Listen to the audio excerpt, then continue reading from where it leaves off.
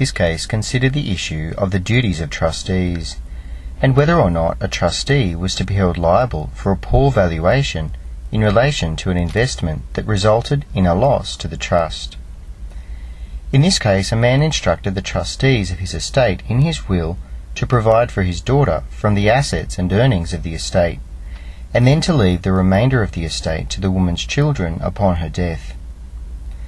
The beneficiaries of the man's estate told the trustee that they required a higher rate of return, so the trustee used the trust funds to provide a loan to a man who provided a property as security for the loan advanced to him.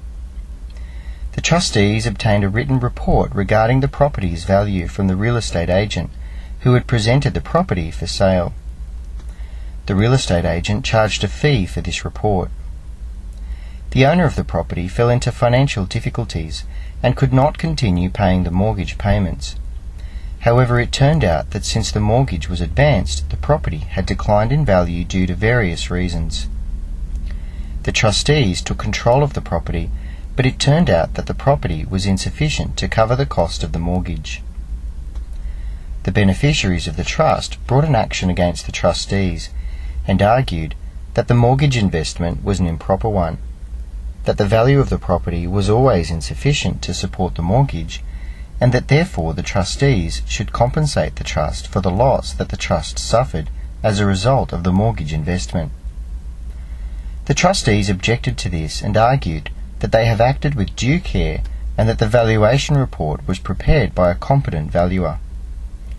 They further argued that the beneficiary had approved of the mortgage investment and that the property that was provided as security at the time. More importantly, they argued that nevertheless that a firm of solicitors involved with the issuing of the mortgage had arranged the valuer themselves, and that the trustees were not responsible for the selection of the valuer. The central issue for the court, therefore, was whether or not the trustees should be held liable for this loss. The court ultimately held that the